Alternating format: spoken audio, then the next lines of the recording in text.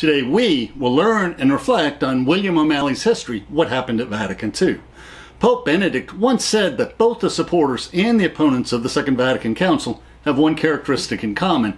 That is, most of them have never read the decrees or the history of Vatican II and are really totally ignorant of the actual teachings of the Council.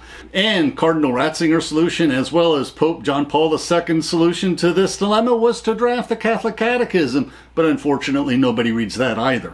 A priest once compared the Second Vatican Council to a Japanese fishing boat. One sunny morning, a fisherman and his young son went far out to sea to fish. Late in the day, the son took a nap because he was real tired from the hot sun. And while he was napping, the boat slowly rose and slowly fell through many deep swells, like the father had never seen before. Later that day, after they'd finished fishing, when they tried to return to their village, there was no village. There was only death, debris, destruction, and dank water as far as the eye could see. The little boy was devastated. Their family was gone. The little boy cried in terror, and the little boy blamed the boat for the catastrophe. Why? The little boy blamed the boat because he hadn't seen or experienced the terror of the tsunami. And the Catholic Church was experiencing a great historical tsunami, unnoticed to many at the time because it was a tsunami in slow motion, in the 60s when the Vatican II went to throw open the windows of the Church to the modern world. This was not a council pushed on the Church by liberal popes. On the contrary, many bishops from around the world eagerly participated in the council. This is the exact opposite of a rubber stamp council. Society and the Church were overwhelmed by the tsunami of changes in the 60s. Changes set in motion by the events of World War II, and Vatican II was merely the boat seeking a better place for the Church. So it is with Vatican II. Many conservative Catholics see the permissiveness of the past 50 years, the breakdown of morals, the breakdown of family life, the shortage of priests and vocations, the mocking of the faithful. But they do not blame the vast sea of change sweeping society, but rather they blame the boat. They blame the Church Fathers of Vatican II who sought clear passage through the difficult waters of the modern world. And the story is also an allegory of the common misconception of both Trent and Vatican II. That Trent was the true Catholic Council, and that Vatican II abandoned the theology of Trent. And the opposite is true. The theology of Trent was adopted with few changes. While the reforms of Vatican II were political, they restated the Catholic faith to the world in a pastoral manner, embracing democracy while discouraging totalitarianism. And in the Trent decrees you'll read, "If you believe such and such, contrary to Catholic doctrine, anathema to you." But the Church of Vatican II seeks rather to dialogue with its separate brethren in Christ and respectfully put forth the Catholic beliefs. And indeed, Vatican II speaks to people of all faiths and nations. Vatican II was a rediscovery of the reforming aspects of the Council of Trent. Indeed, theologically speaking, it might be more accurate to refer to this council as Trent II rather than Vatican II. And another reason why both Protestants and Catholics regard Trent as a reactionary council is that the popes sealed the historical records of the Council of Trent immediately because in the polemic battles of the time, Protestants would have cherry-picked the history to trash Catholicism.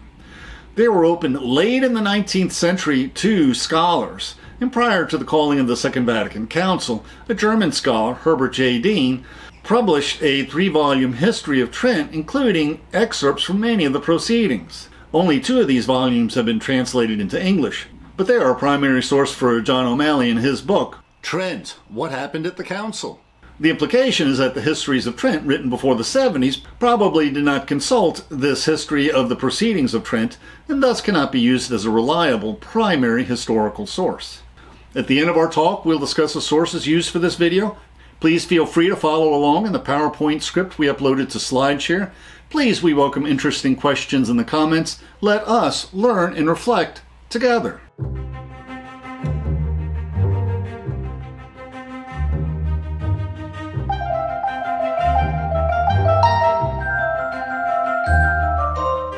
The 2 great wars had swept away the large continental monarchies of Europe that had once supported the Catholic Church, and they were replaced by totalitarian fascist regimes. And although several fascist regimes were friendly to the Catholic Church in the short run, most were hostile or harmful to the Catholic Church in the long run. Indeed, Vatican II is unimaginable without the changes wrought by World War II. For example, the fascist regime of Mussolini in Italy was initially the friend of the Catholic Church, although he personally was neither devout nor moral, and he was both a murderer and an adulterer. Mussolini and the Pope signed the Lateran Treaty, creating the Vatican City, and guaranteed that the Church had an exclusive role in the schools and in the Italian culture. But shortly before World War II, Mussolini went full Nazi and started persecuting the Jews, much to the consternation of the Pope. The fascist regime of Spain was the friend of the Catholic Church, and although both sides in the Spanish Civil War were guilty of massacres, the communists on the Republican side murdered priests and monks and nuns by the thousands. Once Hitler gained absolute power, the Nazis started persecuting both the Jews and the Protestant and Catholic churches. The Pope and some German bishops opposed the Nazis as best they could. Only 20% of the Protestant churches were confessing churches that opposed interference with the Nazi regime. The Catholic conservative Vichy French regime collaborated with the Nazi regime, combining the pro-life, pro-Catholic policies of the government with assisting the Nazis in persecuting the Jews in France. These bad experiences with totalitarianism meant that the Vatican II Council would embrace democracy with all its problems as the system of government most conducive to religious liberty and toleration in the long run. We discussed this in our video on the Decree of Religious Freedom, and we did this video first because this is a key video to understand the history of Vatican II. And we plan to record videos for the other major decrees, with their history and studying the verbiage of the decrees themselves. Now, another consequence of World War II was that most former European colonies in Asia and Africa were gaining their independence, some peacefully, some through revolution. Catholics in these countries wanted to run the churches in their countries, and they desired liturgies that reflected their local cultures. John O'Malley also tells the story of the reforms implemented by the Catholic Church in the long 19th century from the defeat of Napoleon to the start of World War I, and the events in this period helped prepare the Church for Vatican II.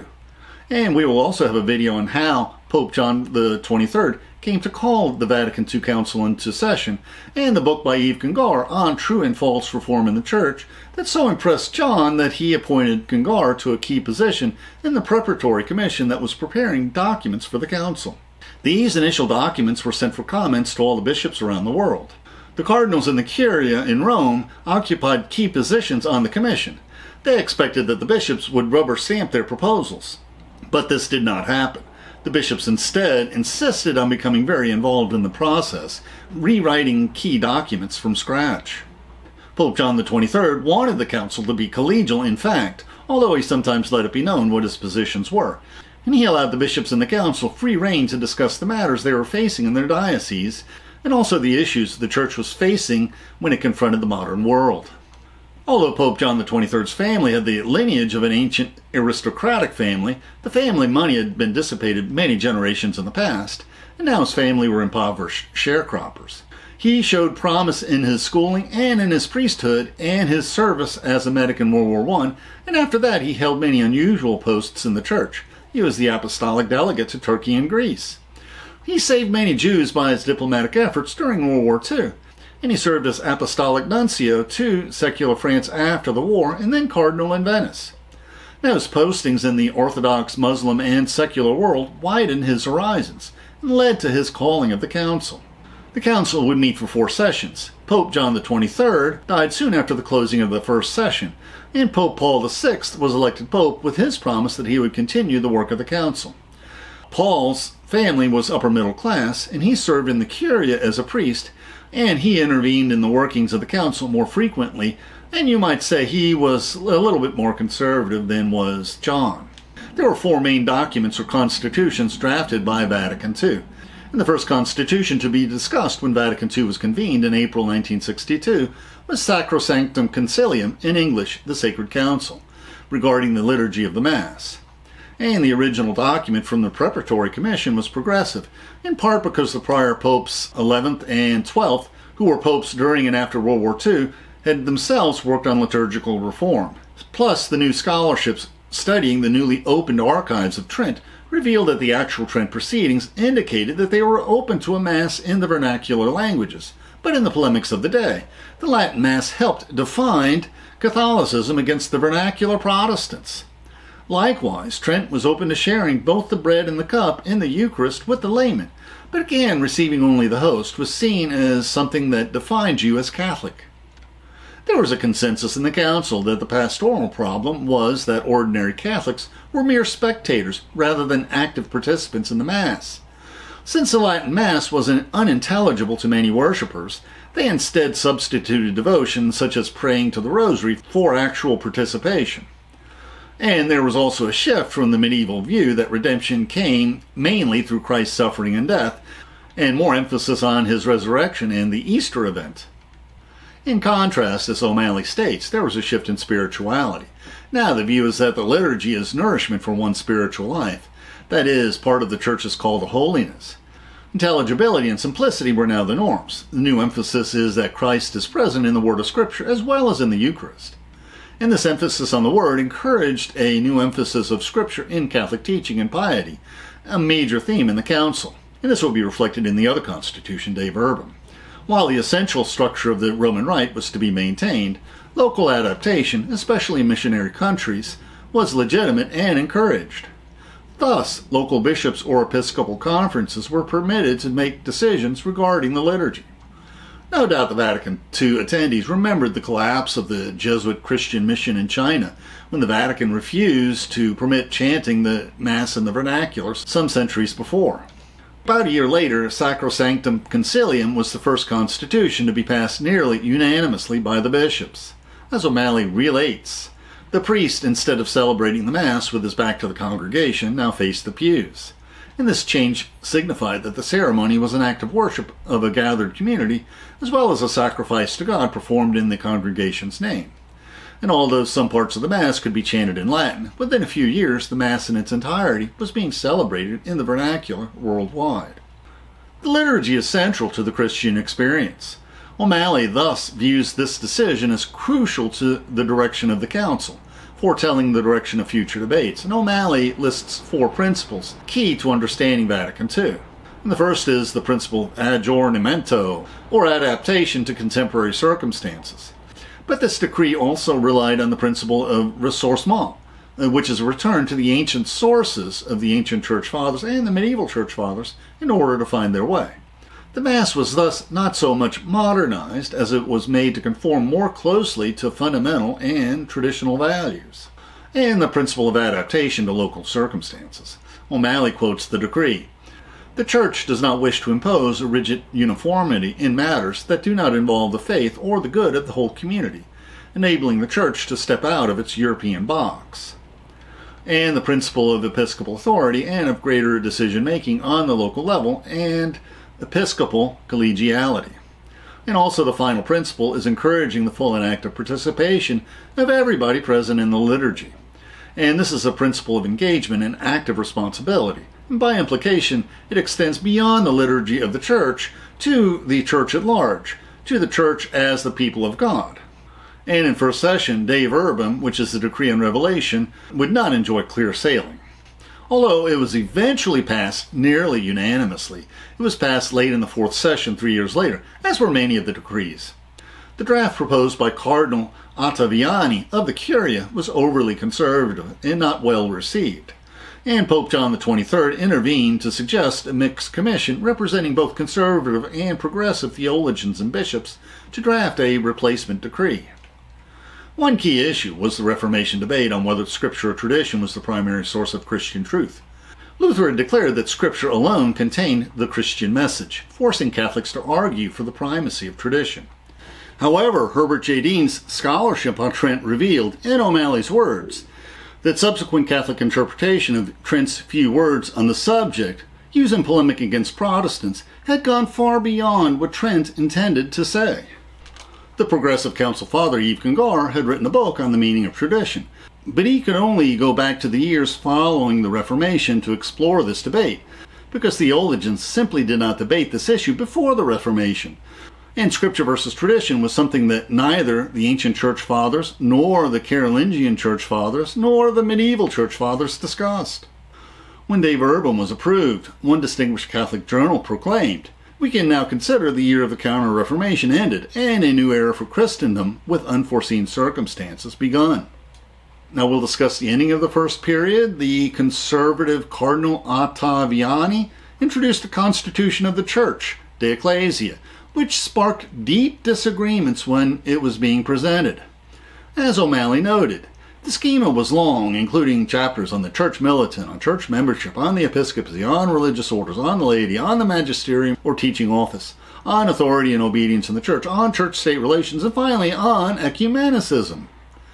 In particular, it emphasized that obedience to the ecclesiastical, especially papal authority, was the remedy for the crisis of authority in the world that afflicted even some members of the Catholic Church. And de Smet delivered a widely quoted speech that even Yves Congar thought was overly harsh, as O'Malley puts it. He denounced the schema for its three isms: triumphalism, clericalism, and juridicism. He thought that the document had a pompous and romantic style with a triumphalist spirit out of touch with the reality of the humble people of God. Its clericalism had everything flowing from top to bottom, ignoring the horizontal relationships in the church. The reality of the people of God is more fundamental than the hierarchy of the church. We must be aware of falling into some kind of bishop worship or pope worship. And finally, the church is more our mother than a juridical institution. And I want to point out the irony of the painting that I used to illustrate this concept.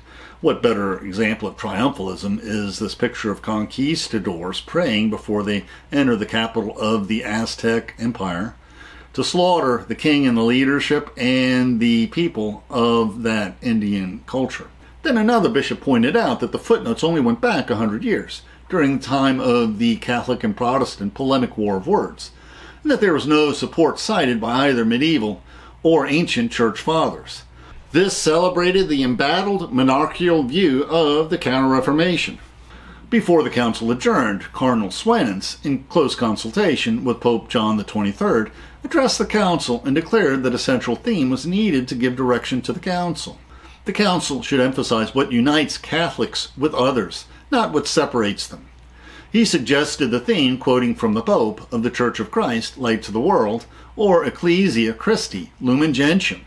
And Lumen Gentium would be the name of the Constitution to replace De Ecclesia. As O'Malley states, the theme has two parts. The first part looks at the inner reality of the Church and asks the question, what do you say of yourself? And the second part concerns the relationship of the Church to the world outside it, and asks questions about the human person, about social justice, about evangelizing the poor, and about world peace. O'Malley continues. The Council will proceed with three dialogues. A dialogue with its own membership. An ecumenical dialogue with brothers and sisters not now visibly united with it. And a dialogue with the modern world. Thus you could argue that Vatican II was just as much an evangelical council as it was an ecumenical council. I also want to add that Protestant and Orthodox and non-Christian observers were invited to observe the proceedings of the council. And Cardinal Swenens, speaking for the Pope, asked that the council adopt that program for its future work. Let us hope that this plan I propose will open a way for a better hearing of the Church and understanding of it by the world today, and that Christ will, for the men and women of our times, be evermore the way, the truth, and the light. Powerful applause, O'Malley applauds. This intervention did three things according to O'Malley. It moved the council from a scattershot approach. It contributed to the growing consensus that the original texts needed more than touching up. The bishops were now expected to be active participants in the council. And this sowed the seeds for the drafting of a new distinctive constitution, Gaudium et Spes, the Church in the modern world. The council adjourned the first session with a mass celebrated by Pope John XXIII, which was the last time most participants would see the Pope, and he would be replaced by Pope Paul VI, who pledged to continue the work of the council.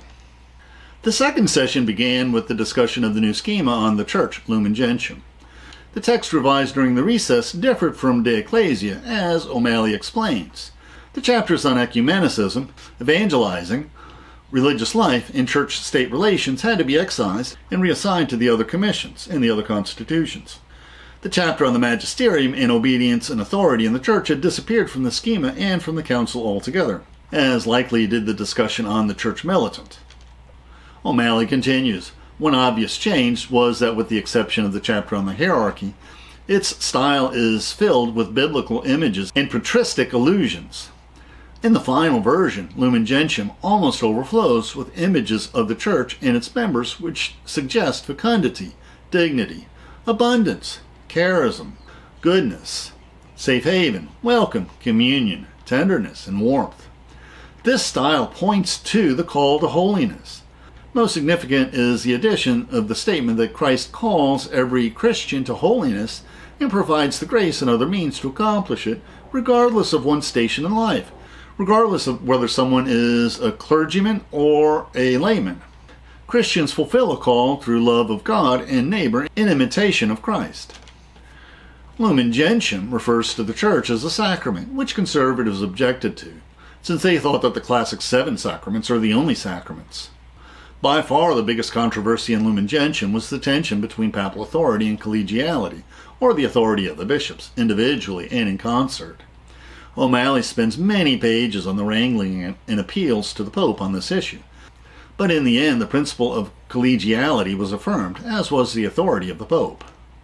Lumen Gentium in the 3rd chapter teaches the key theme of Vatican II. The pastors were instituted in the Church not so that they could take upon themselves the whole burden of building up the mystical body of Christ, but that they might nourish and govern the faithful so everyone would cooperate in accomplishing the common task. Reverence and obedience are due to those pastors, but equal reverence is due to those in the Church impelled by the Spirit, who are often laymen.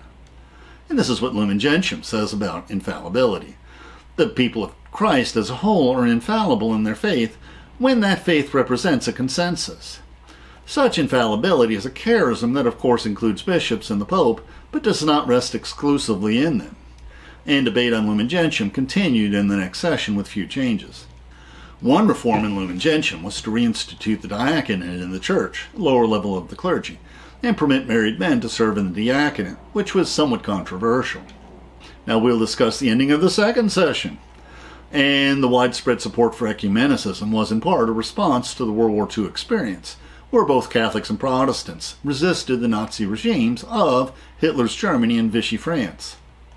For example, during the war, Yves Congar developed many friendships with Protestants as a French prisoner of war, and his was not a unique experience.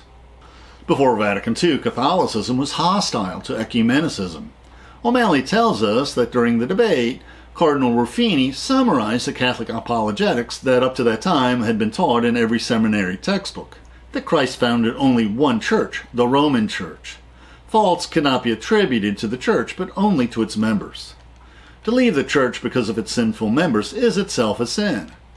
And the one true Church fervently hopes for the return of Protestants. And dialogue with non-Catholics is good, only if done according to the guidelines the Holy See will publish.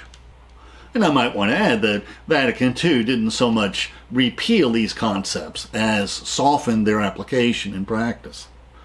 Missing from the document on ecumenicism is the call for non-Catholics to return to the Catholic Church. The document laid out some principles in ecumenicism, that change of heart and holiness of life, along with public and private prayer for the unity of Christians, should be regarded as the heart of the whole ecumenical movement. O'Malley adds that theology should be taught from an ecumenical viewpoint, not polemically. This decree on ecumenicism was held over to the next session, but the cause of ecumenicism was advanced when Pope Paul VI announced that he would go on a pilgrimage to the Holy Land, which was the first time a pope had left Italy voluntarily for over 500 years. After some months' recess, the third session came into session, and what was happening in the world at this time? President Kennedy had been assassinated, then his assassin was assassinated. The Vietnam War was accelerated, and an issue that was followed a little bit more closely in Europe, the French troops finally left Algeria.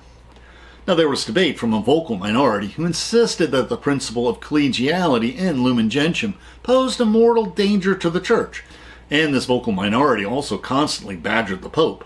But the overwhelming majority voted for collegiality in the final document. It had been only 20 years since the world learned the full horror of the Nazi concentration camps where millions of Jews had died. The World Council of Churches had urged all churches to condemn anti-Semitism explicitly, so originally the Council had planned a short schema on the Jews. But this led to fears in the Arab world that the Vatican planned to recognize the State of Israel diplomatically, This led to violent riots in many Arab cities and Eastern bishops fearing for the safety of Christians in their region. So then they moved it from a schema on the Jews and on Christians. And there was still diplomatic pressure on the Vatican, so Pope Paul VI suggested that the chapters on the Jews be included in Lumen Gentium. And the problem was that the anti-Semitic stances were justified in the past by passages in John that referred to the Jews as enemies of Christ. And the famous verse in Matthew where the mob at Christ's trial shouted to Pilate, "His blood be upon us and our children." Nevertheless, when Cardinal Bay addressed the council, he immediately addressed the issue of deicide, whether the Jews were guilty of murdering God. As O'Malley relates the speech, the leaders of the Jewish Sanhedrin who condemned Jesus were only a tiny percentage of the Jewish people. We cannot attribute to an entire people what a few leaders perpetrated. And how can we say that even those leaders knowingly committed deicide when Jesus himself asked the Father to forgive them, for they know not what they do? Dave Urban was discussed and evaded the historical scripture tradition debate by saying God is a source of revelation, not scripture or tradition as such. In O'Malley's words, the schema innovated by presenting tradition in a more dynamic way, as in a symbiotic relationship to Scripture and as the vital principle in the Church of the transmission and interpretation of what God had revealed. Moreover, tradition progresses over time, as understanding increases with reflection and experience. There was also discussion on what would become of Gaudium et Spes, the constitution of the Church in the modern world. Human dignity is a major theme, including the dignity of human labor and the dignity of the family. O'Malley notes that running through the text were themes of human solidarity across ethnic, racial, religious, and socioeconomic differences and the obligation of all peoples to work together for a safer and more just world. The chapter on the dignity of marriage and the family departed from the traditional textbook terms of the primary ends of marriage, which is the procreation of children, and the secondary ends of marriage, which remedies concupiscence and the mutual help of the spouses. As O'Malley states, the document instead spoke at length about the holiness and goodness of the love that binds the spouses. Only then did it mention children as the fulfillment of that love. Second, it made the consciences of the spouses the deciding factor for the number of children they should bear. These were themes that Pope John Paul II would adopt in his teachings on the theology of the body. And finally, the schema did not explicitly reaffirm a condemnation of birth control. And after some months, the fourth session opened. And the decree on the Jews and the non-Christian religions was now named Nostra Aetate, I think that's how you pronounce it, or In Our Times, which was the first line of the text. And as you can tell, Jews are no longer in the title, which no doubt helped the Vatican on the diplomatic front. As O'Malley puts it, instead of beginning with the Jews, this decree begins with the common origin and destiny of humanity. Then it discusses Hinduism and Buddhism. This is followed by a long section on Muslims, not to let them feel left out. Then discuss the Jews after it discussed the Muslims, and it discussed the Jews in the section before the conclusion. But the clause condemning deicide was still causing problems. Arab states thought that this had a political agenda, and there were more riots, and Eastern bishops were now concerned. So Pope Paul VI intervened to exclude the denial of the guilt of deicide from the text. But it is still part of the teachings of the Council. Pope Paul VI wanted the Council to pass the decree on religious liberty before his planned speech before the United Nations. He did not want to be embarrassed by hundreds of bishops voting against freedom of religion. Was this a contest between bishops of predominantly Catholic countries who believed the state should enforce religious Catholic conformity versus the minority Catholic countries, including the communist countries, where freedom of religion guaranteed the freedom of Catholics to follow their faith? And indeed, the debate really did break down along those lines. And the speech by Joseph Lefebvre, and he is not related to the Bishop Lefebvre that started the SPPX, or the Society of Pope Pius X, and broke away from the Church. Joseph Lefebvre helped sway many bishops to support the decree. His argument was summarized by O'Malley. First, the decree would not foster subjectivism and religious indifference. Second, it would not mean that the Council abdicated the position that the Catholic Church was the only Church of Jesus Christ. Third, it would not have a bad effect because of the dissemination of error. Fourth, it would not diminish missionary spirit. And I might want to add that Cardinal Ratzinger in the Ratzinger Report, issued some decades after the decree, did indeed state that the unfortunate consequence of the Vatican II was a diminishing of the missionary spirit, but that's for another video. Fifth, it does not exalt human beings at God's expense. Sixth, it does not contradict church tradition. And the vote was taken, and it passed with a 90% majority, still a healthy majority, not as overwhelming as for most of the other decrees, but still a healthy majority. Next, the council discussed the very long Gaudium et Spes on the church in the modern world. One challenge was that Pope Paul VI did not want the council to drag out into a fifth session, and Gaudium et Spes was long. And unfortunately, the prominent German theologians Karl Rahner and Cardinal Ratzinger, who's the future Pope Benedict XVI, had misgivings about the text. Fortunately, Rahner and Ratzinger were added to the committee to modifying the text, which resolved the problem of their opposition. And the chapters in Part 1 of Gaudium et Spes are vocation of the human person, the human community, significance of human activity in the world, and the role of the church in the modern world. One issue was whether communism should be condemned. Since this had already been done in other decrees prior to Vatican II, bishops from communist countries urged caution, fearing this would invite persecution, so no new condemnation was issued in this constitution.